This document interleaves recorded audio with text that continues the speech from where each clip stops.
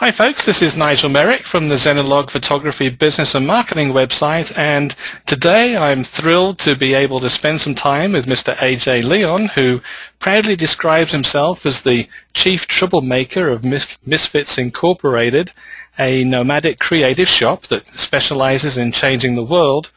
They've worked on unique game-changing projects in places as far away as England, Sudan, Tanzania, Indonesia, Kenya, Ethiopia, and all over the United States. And AJ left a lucrative career in finance to pursue a more meaningful life and to find and work on projects that he felt really mattered and could make a difference. One of AJ's driving forces is his belief that none of us were put here to live a life of conformity and mediocrity, and that anyone and everyone can change the world in some fashion. In fact, I have a quote here on the screen from one of AJ's essays which I feel really sums up this highly inspiring individual, and I'll just quickly read that out. And he says, there are times when we sail so far off course and when our dreams are so far from reach that they appear but balmy glimmers violently strewn on a distant horizon which we will never pierce. When complacency and compliance and when safety and security have so entranced us that gradual reform is no longer possible, in those moments we have but one option, and that is to revolt. And I just think that is so fantastic. So welcome, AJ. It's really great to have you here with me today. It's great to be here. It's great to be here. Thank you for having me. Oh, you're very welcome. And I know that I was really surprised to hear from you originally when you emailed me just out of the blue, and I think you even made a point in your email to say, please do not delete this email. This is not a spam email. This is an actual email. This just made me laugh. Yeah. That was really funny. But that's about the only way you can get people to respond these days, because everybody, in a world of autoresponders, it's everybody just thinks they're getting hit. Yeah, absolutely true. So one of the things that I believe in as a business coach for photographers is to infuse the industry with as much knowledge and expertise as possible from the outside, bringing in new strategies and ideas and concepts that can help photographers reach the next level in their business and also in the way they think about the business. Now, you certainly fit the bill as a creative thinker and doer, and you're not actually outside of the photography industry per se, but I know that people are going to get a great deal out of this chat that we're having today. So, gosh, I hope so. Oh, I'm sure they will. I'm sure they will. So, can you give us a quick intro to your idea of what you call the pursuit of everything? Sure, yeah. I launched the Pursuit of Everything as a website on my birthday this last year. And basically, my concept of the Pursuit of Everything is to live with intention, and that means to live deliberately, to make your own decisions and not allow your life to be governed by social scripts. And secondly, to do work that truly matters, and that is, it's in the eye of the beholder. The way you define that is up to you. But typically, if you know that it matters if it matters to you. And then third is to live a life of service and to give more than you get. And I think most of us, in our greatest dreams of what our lives could be, we want to encapsulate those three things. So that's kind of generally what I'm referring to. Right. And you had originally a career in finance. You had what we would call a traditional, well-paying job, and it's not every day that people just decide to quit that life and do something sort of off the wall like you did. What was the catalyst that made you make that leap in the beginning? That day when I left, for me, it was what I like to call a brief moment of audacity, my brief moment of audacity. Sometimes that is exactly what separates us from the life we live and the life that you were destined to lead. And for me, it was 4 days before Melissa and I, my beautiful wife, we're still married, got married, and I was up for a big promotion in this job in Wall Street. And I had done all the things right that you do. I've gone to a good school. I got great notes and grades, and went to a big firm, and then vertical leap to a bigger firm, and then I found myself up for a promotion that would have put me in a pretty high income bracket, and it would have changed my life forever in a way that I wouldn't have had the ability to walk away from it ever. So sitting there, 4 days before I get married, looking at this big promotion I have, looking out my window in downtown Manhattan, I just had tears coming down my eyes because I realized I was trapped. I was living some other guy's life. I had been duped, and I realized that there was no way out until it occurred to me, wait a second, I can leave. I can leave right now, and if I don't leave at this very moment, if right now I don't walk out that door, I'm going to be this dude for the rest of my life. And the prospect of that was much more terrifying at that moment than the prospect of how I was going to pay rent next month. So I took my stuff and I just walked out, and I've never looked back. And yeah, I don't offer it as a life plan. When people ask me for advice, I'm like, I'm not offering that as a life plan. That's the honest truth of what happened to me. Right. And I can empathize with that to a certain extent. I spent many years in the corporate world. I was a computer programmer and systems designer for, over 20 years or so. Wow. And my last paying job, as it were, for the man, I suppose you might say, was as a project manager for a bank in Bermuda. And, to all intents and purposes, we had a great life. I had a great apartment overlooking the harbor. I had a boat. I was able to go windsurfing. I was a scuba diver. I worked on an island where it never snowed, which is a great advantage for me because I'm not a big fan of the cold. And I had a great job. But I felt, sitting at that desk every day that there was just something missing. There was, I had this creative urge in me to do something that was, to me, felt a little bit more meaningful. And at that time, I had a hobby as an underwater photographer, and one of my friends, I think he had put a few pints inside me before he said this, and he said, well, you seem really good at the photography underwater. He said, have you thought about doing it as a job and opening up a photo center, in the Red Sea in Egypt? And I was like, yeah, right, whatever. And this was back in '99, and the Y2K bug nonsense was pretty big at that time, and was having a huge, glorious time. Oh, it was wonderful. Yeah, I mean, the end of the world was, I think, for the 15th time or something was happening, and and so yeah, I mean, my girlfriend and I at the time, we quit and we went to Egypt and checked it out and said, okay, well, let's do this. And people were saying things like, you must be crazy. What's the matter with you? You're giving up this job and you're going across the world to somewhere completely different. You don't even speak the language, and how what do you do if it goes wrong? And I, at that time, I just said, well, I guess I'll do something else. Because I can't stand to sit here day in and day out and become what I consider to be something that is not really who I am. And so I understand. I love that so much. I love that. Story. I really understand, where you're coming from with all of this, and and I followed your newsletter, and I love everything that you do, and the way that your sort of philosophy and your approach to life and the world, and your ability to help people in what you do. I was blown away when I came across this Misfit Incorporated idea. This. In fact, let me pull up your website. I might lose your video for just a second here, but we'll see. I'll get you right back. There you go. So this is the website for Misfit Inc. And as you can see, this is a really great looking website. It's fantastic. But you guys, you almost what I consider to be the international rescue of the creative world. You know, it's like, okay, there's somebody called in with a problem somewhere in far off land, and you pack your bags, you throw all your laptops in, and off you go, and that's it. You know? Yeah, exactly. I mean, call the misfits, yeah.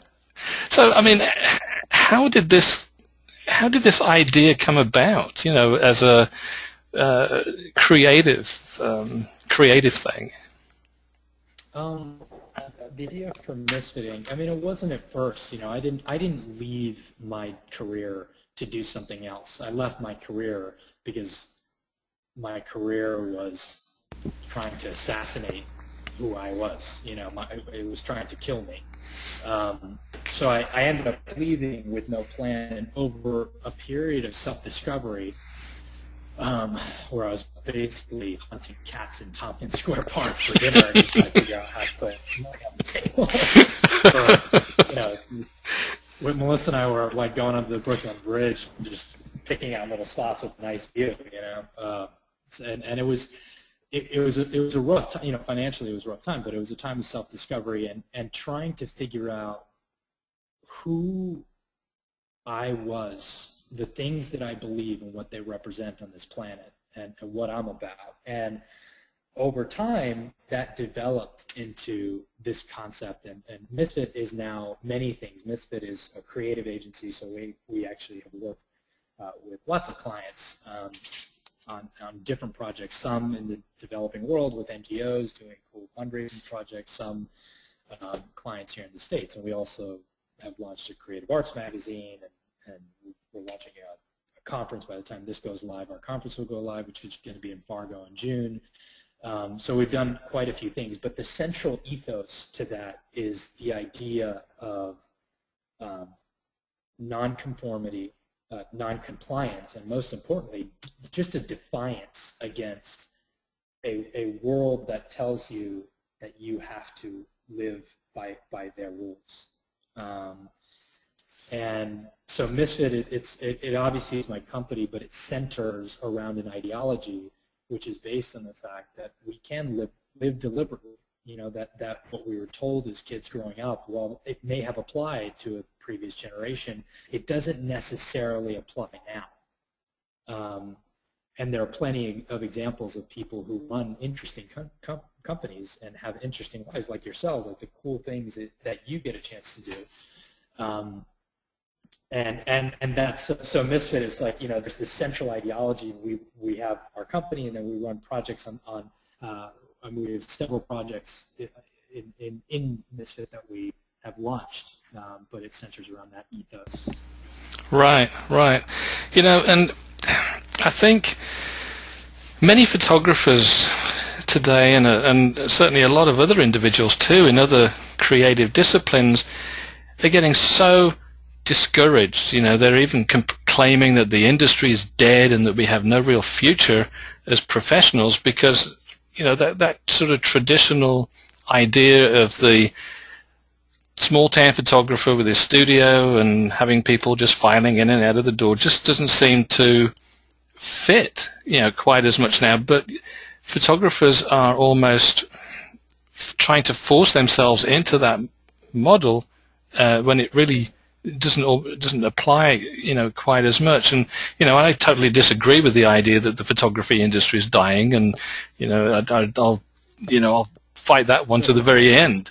You know, but, you know, what's your sort of take on this idea based on what you see around you in the world?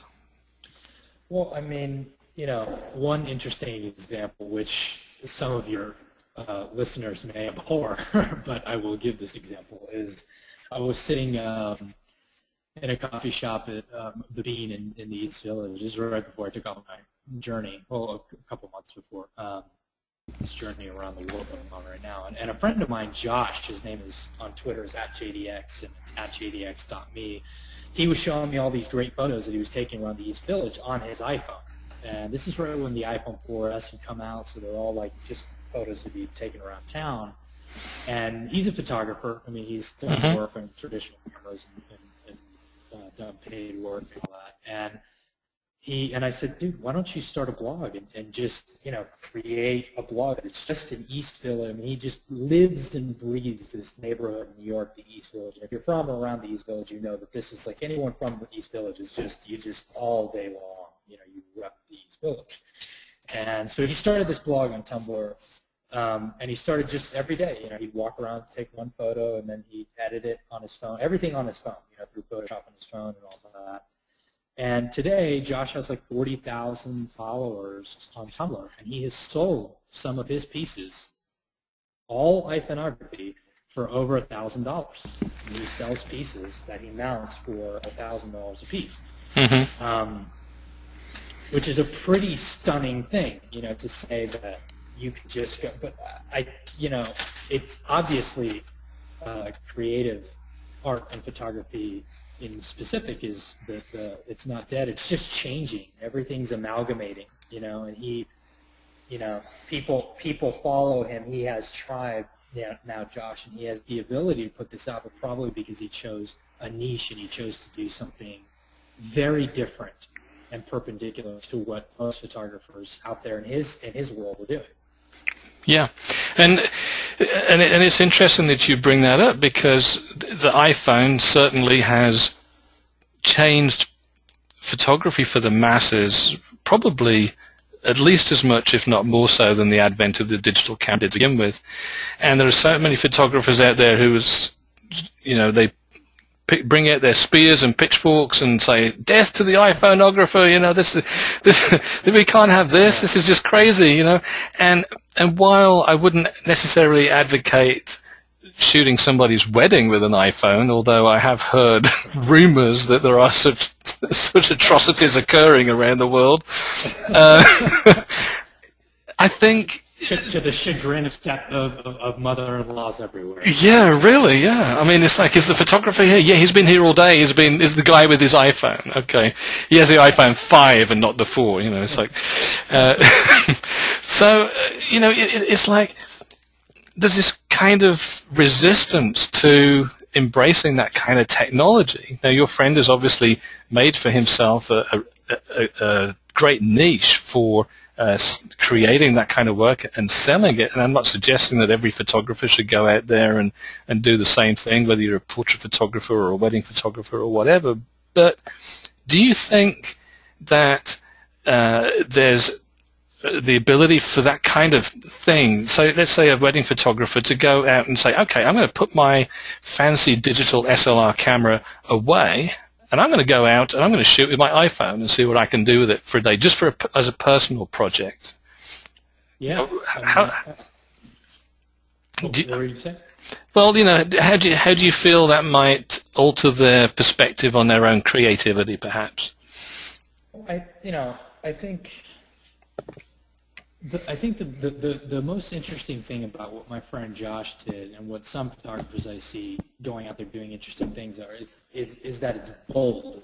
I mean, 99% of his shots are free, right? He just puts it out there, and it's kind of bold to say that I'm the iPhoneographer of the village. I mean, that's you're putting yourself out there. Mm-hmm. You can't hide in the mix of I'm just another portrait photographer. You're putting yourself out there, your art to be judged, your idea to be judged. And I think that in the end, as Ovid so eloquently says, the gods favor the bold, and the reality is that people are attracted to boldness. So if you're a photographer and you have a traditional business, obviously there's no problem with that, but it might behoove a photographer, I think, to think about some interesting creative project that maybe has a very tertiary tie to revenue, but would get people's attention in a way that portrait photography or just wedding photography might not. And that might, in a way, creating a community around your creative concepts and your ideas. And that could be any number of things. I mean, for Josh, it was his neighborhood and just taking pictures of street art and trash. And for you, no matter where you are in the world, it could be something else. But I think that level of boldness is attractive, and on the web it's easier to spread. I quite agree with that. And I think the average consumer can react to the creative energy in a photographer when they can see something more personal in their work. And I think, you know, I would probably bet that you know, if your friend in New York or whatever just suddenly decided to open up a portrait studio, he would have people lining up outside the door because of the other stuff that he does, because he's created this persona, this creative entity around himself. Absolutely. And I think there's an opportunity there for more traditional photographers to, rather than rebel against this wave of technologies, to embrace it as a chance to take advantage of it. Pick up some new opportunities. And so, you know, for the full-time pro photographer, you know, who's running what you might call the traditional studio or wedding photography and that kind of thing, who feels kind of stuck right now in their business, and maybe they feel somewhat trapped in the same way that you and I felt trapped in the corporate world, but you know, they're not trapped because their creativity is being stifled. They just feel trapped because they can't make the living that they want. What advice might you give them to help sort of widen the horizon, if you like, of their possibilities? I mean, my first piece of advice would probably be to just sit down and in a room with a notebook and say, if you didn't have to make any money with photography, so say, you know, I cut you a check for $1 million tomorrow, would you keep taking photos? You know, if the answer to that is no, then I think you have bigger problems. If the answer to that is yes, what would you do? You know, I mean, what turns you on? What are the things? What is it about capturing humanity or capturing the beauty of this of creation that just makes you tick? What got you into this in the first place? And whatever that is, I would say, figure out some way to encapsulate that into as a compact an idea as possible, and launch a creative project on your own, on the side of your business. That's what I would do. With Misfit, I can say, I'm no photographer, but I have launched creative. For instance, we just launched something called the Misfit Quarterly, of which there is professional photography in there. It's a creative arts journal. We have professional photographers, and artists, and poets, and essayists who have contributed to this. This is a completely creative project. Should have lost an enormous amount of money. And we launched it because we thought this is a cool idea to create an interesting platform where contemporary artists can get paid to publish their work in a really cool physical print edition. We launched it, and we've had thousands of people interested in it. Now, that project doesn't make us any money. Mm-hmm. It doesn't generate revenue for us, but it generates attention because it's interesting, and because it's bold, and because it's different. And it's only, you know, in a very ancillary way connected to our company, which is through this ethos of defiance, you know. But in the same way, if I ran a traditional shop as a photographer, I would say I would have those creative projects orbiting around, maybe one, and then when that one's done, another one, orbiting around my central business. Because these things, a business is not exciting typically, but projects around a business, creative projects around it, are exciting and can generate buzz, which in the end can generate revenue possibly. That's excellent. What was the name of that project again? Because it kind of got a little bit garbled there in the transmission. Oh, sorry, yeah. It's called the Misfit Quarterly. Misfit Quarterly, okay. All right. It's actually right there. Okay. Next to the about. Okay, so it's up here. Okay. All right, fantastic. And so this idea then of a photographer or any creative person having their business at the core, and then outside of that creating these personal projects that help to draw those are the things that create the interest that bring people in and draw them in, so that then, yeah, go ahead.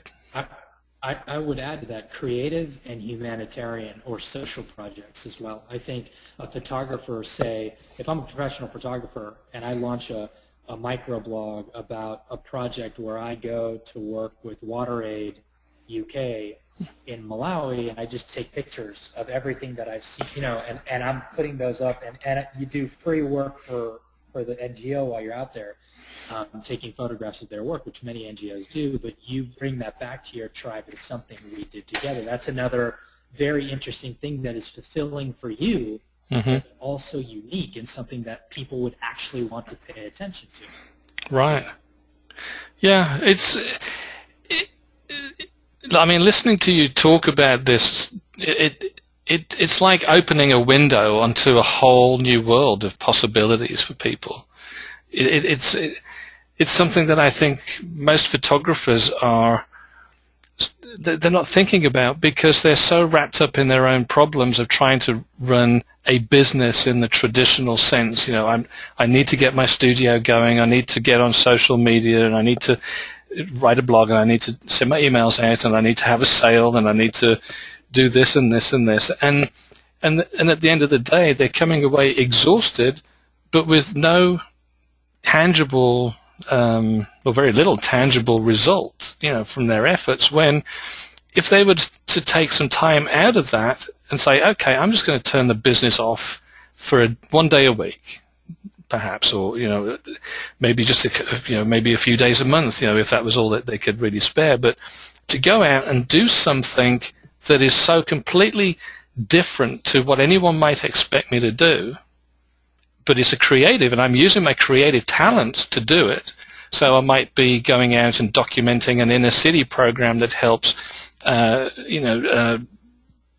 poor children actually learn something about nature or expose them to something new. Or a dilapidated area in your neighborhood. Something that's just interesting and absolutely. Yeah, and it gets people thinking, and it acts as a sort of a pattern interrupt, so that when people, just regular people in your community come to the blog and they start reading and they say, "Oh, hang on a second, what's all this about?"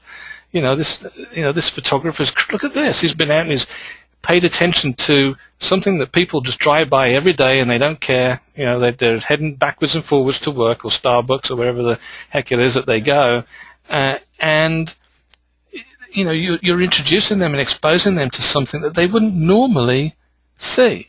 And I think if you do it from a true sense of just doing it just for the sake of doing it, and not thinking, oh well, now if I go out and do this project, then people are going to think better of me and they'll think I'm a charitable person, or all, that's not the right way to approach it. It has to be something that resonates with your own soul, as it were, almost, that helps to generate those creative energies and get you thinking in different ways. And then when you then come back to what you might call the real world, I suppose, although it really isn't, but and you head out and to photograph someone's wedding, then what happens is that all of that inspiration that's been poured into your head from these other projects suddenly starts to emerge in a completely different way, allowing you then to create things at a wedding that are unique and interesting and creative and artistic. Absolutely. And guess who people are going to want to work with? Yeah.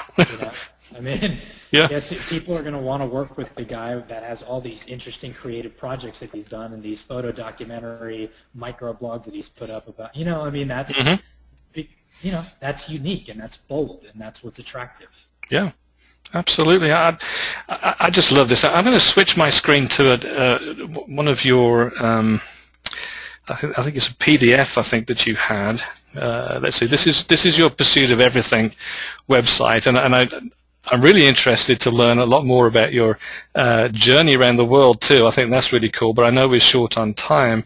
Let's see. Here we go. The Life and Times of a Remarkable Misfit. Now, this is a PDF set of essays that you've put together over a period of time, sort of reflections and thoughts on the world and so on, as you've gone through your travels. And I recommend to everyone listening to this or watching this to go sign up for AJ's newsletter, but also to get this document and read it, because it is very, very, very inspiring.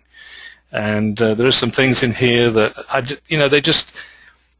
they really stop and make you think. And I think the other day, your most recent newsletter that came out was called Beginnings. I think it was an excerpt from one of these essays in here where you had a whole bunch of first lines from different novels, and I was particularly struck by the fact that you had Arthur C. Clarke's 2001: A Space Odyssey one in there, which is very, very cool. That's one of my favorites, certainly. Mm-hmm. But how do you go about collecting these or writing these essays? Are they something that just kind of something comes to you and you just write it down, or is this a deliberate effort?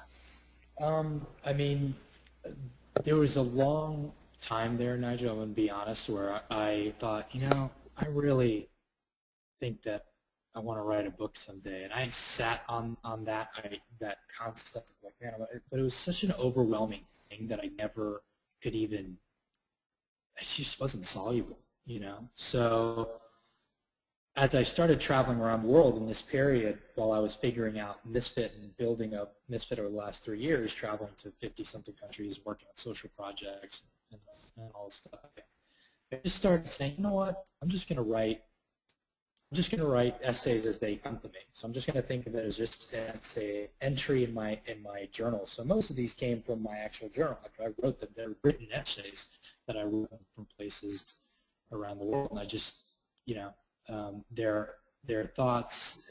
Every essay in there is a thought or a gleaning or just a verity that I've come across or have learned through my travels and since stopping living some other guy's life and starting to live my own.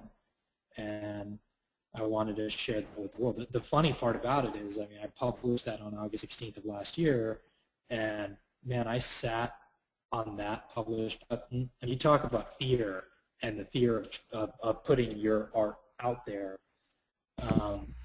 It was 2 hours. I almost launched the site without it because I looked at Melissa and I'm like, I told her, I don't think anyone's going to get this. I don't think anyone is going to get what I'm talking about, and I am going to be the greatest fool of all, which is, I think, a lot of our fears when we get to it. But I ended up hitting publish anyway, and now it's been downloaded almost 100,000 times, and we're actually launching a Kickstarter to turn it into a physical book next week, and it's just, it's crazy, but I put my entire soul into what you have on the screen right now. I put everything into it. So that's all I got left, Nigel. I am more than confident that you have way more left than what is in here, and that you will discover and uncover those future nuggets on your travels and adventures. I know we've been going for a while, and I just have a couple of questions left before we finish up.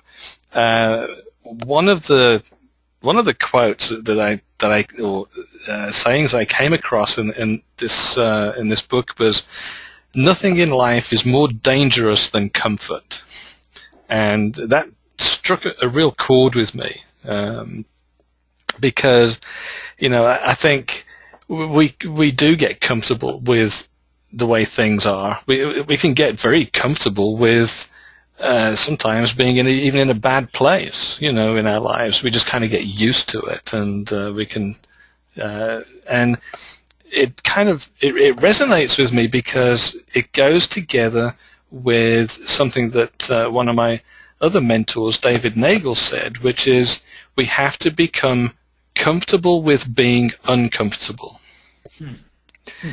And these two statements just fit together so well for me. Now,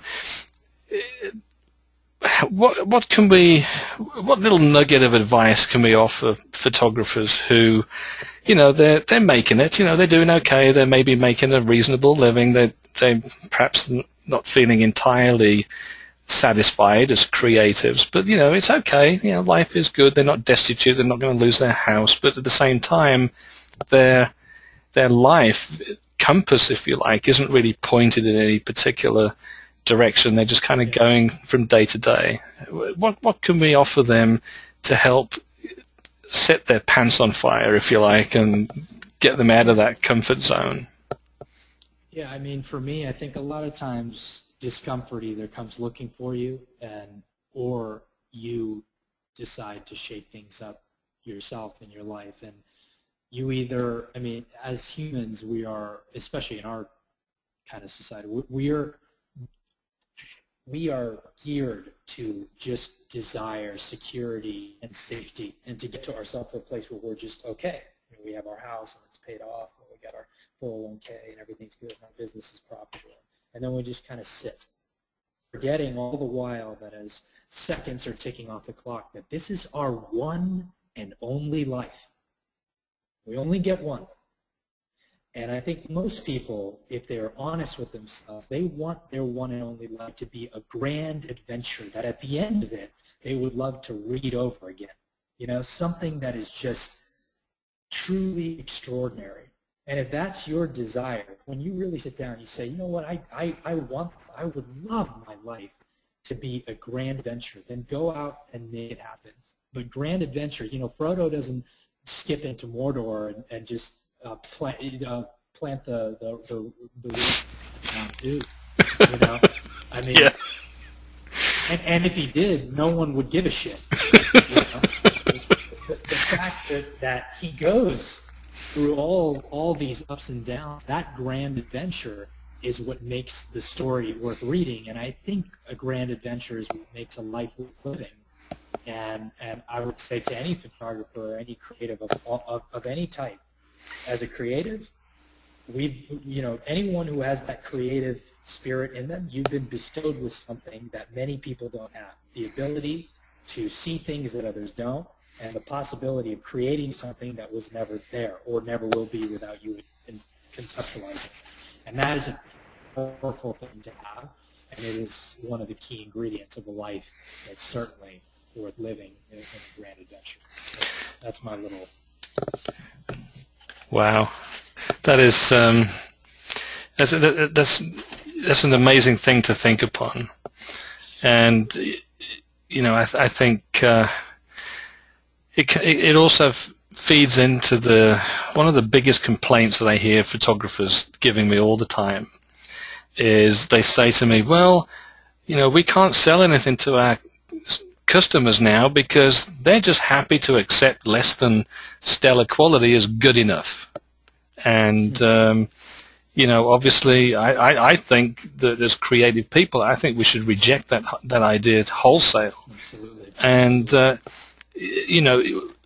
my last question here was, as creative people, what can we do about that? And you just answered the question before I even really ever asked it, which is to aim to live a life that's bigger than the one that you lived yesterday, and don't be afraid to step out and do something that either is something that you may be afraid of, or something that people don't expect you to do.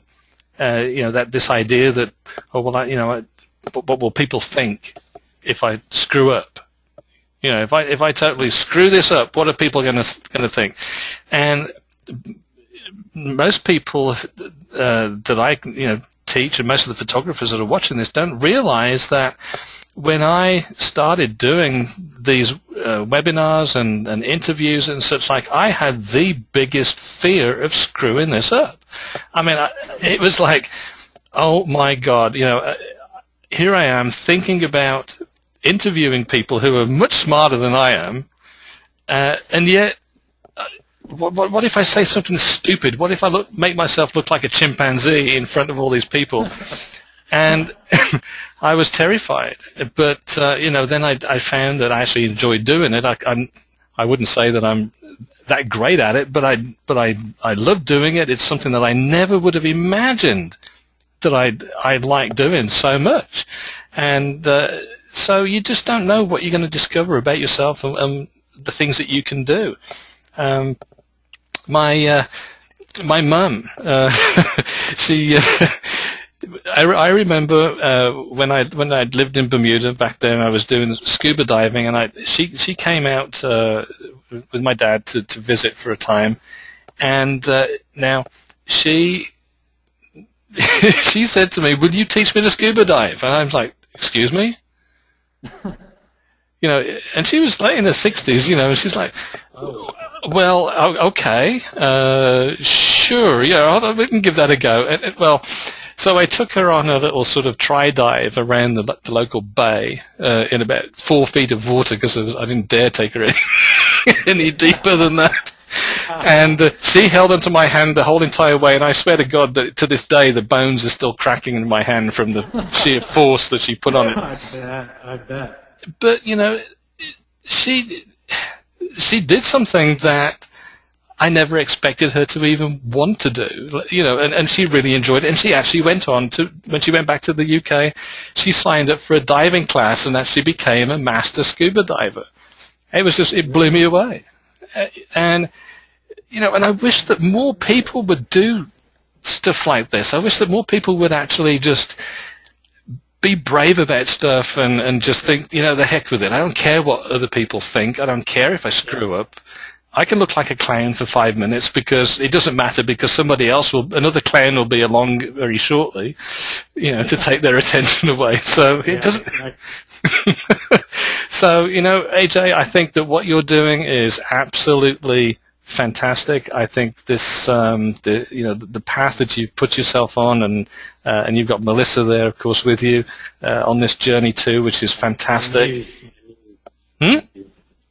Yeah. She's my muse. Yeah, and it's funny because I think back to my days back in the corporate world, and I try to imagine or remember myself sitting in that cubicle every day behind the computer, tapping away on the keyboard, writing programs. And I enjoyed it and I was good at it, but I can't reconcile that memory anymore. It's almost as though it belongs to somebody else. And I feel the same way. I'm with you. And if somebody came to me and said, Nigel, you're going to have to go back tomorrow to that life and that's it, I'd be like, okay, where's the nearest cyanide pill? Because I yeah, exactly. I'm going to hang myself right now. Yeah, I'll save everyone the bother, because I would be fired in a week anyway. They wouldn't be able to stand having me around, because I just argue too much. I used to be all conformist and yes sir, and yes Mr. Johns, and and all this, and not anymore. No way. But and I worked with a guy one time, and this was years and years ago, and I said to the guy that was sitting across the desk from me, he's a bit like Jim and Dwight in The Office, and I'm not saying who was who. I'll probably rather be Jim than Dwight, but anyway. Yeah. And I said to this, I said, what is it with that guy? I said, every time I see him, he looks miserable. He's got his head down. He looks like somebody just killed his pet cat. What's up with him? And he said, well, he said, you probably feel the same way if you were forced to come back to work here after spending the last 12 months driving around the Sahara Desert. And I'm like, oh, okay. And you win, yeah. Yeah, I get it. Yeah, and I totally understand it now. I couldn't go back to that life and still, feel in any way creative. It would just kill anything. I just would not like it. I'm with you. There's no way. So anyway, well, I've taken up some of your time today, and I really appreciate it, AJ. And as much as I hate to, we probably should wrap this up here. And I've really enjoyed chatting with you. I've thoroughly enjoyed this interview that we've had, and I look forward to keeping up with more of your amazing ideas and reading the Life and Times Part 2 when it comes out. I'm holding you to that one, okay?